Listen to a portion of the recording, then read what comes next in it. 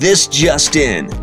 Dave allegedly punched a couple guys out right in the alley and told us it was on our parking lot surveillance at Herman's Hideaway. So that camera picks it up. Right here, I just walked up to him and he was standing here and I was laying him out right there. And the other guy says, hey, and I just turned around and lit him up right there too. Lit him up? You punched out two dudes? You know, self-defense, there was two of them and just me. So yeah. I didn't even ask questions. I just, you know, felt like I needed to act quick.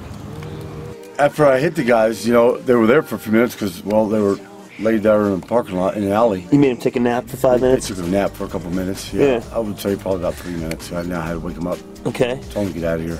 So that's the back parking lot. And it's going to be around here.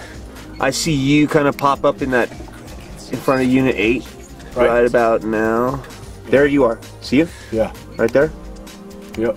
Then you disappear. And then two dudes come in at the bottom down here. See them? Yep. That was after I did. Is that them? I was after, yep. And then somebody comes walking here, which I assume is you. See that? Yep. I told him, get out. Is that you? Yep. So did it happen right before that? Right before that. So... I won't go any further than that, right? Right. That's it, dude. See how it skips? Yeah. We pulled up the footage, but it kind of skipped on the disc, but we will keep you updated if anything else transpires. Otherwise, it was a little bit rainy this last week. I did go over to the motel. When you're over here at the motel, it sweeps you off your feet. It's contagious. There's nothing off limits.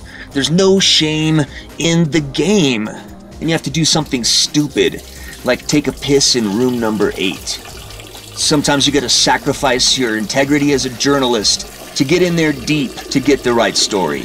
How else would you know what really goes down in room number 8?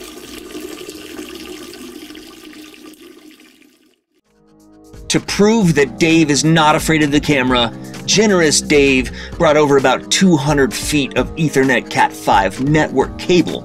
And he did this so that we have access to his surveillance system at the motel. How cool is that? Dave has every intention of sharing more of his world with you, the Motel Minute fan club.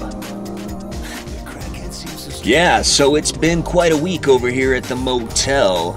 You want the drama, we'll bring it to you. You're watching Motel Minute.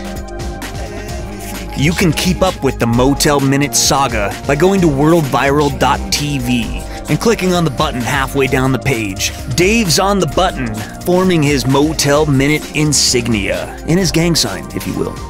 Have a great week. WORLDVIRAL.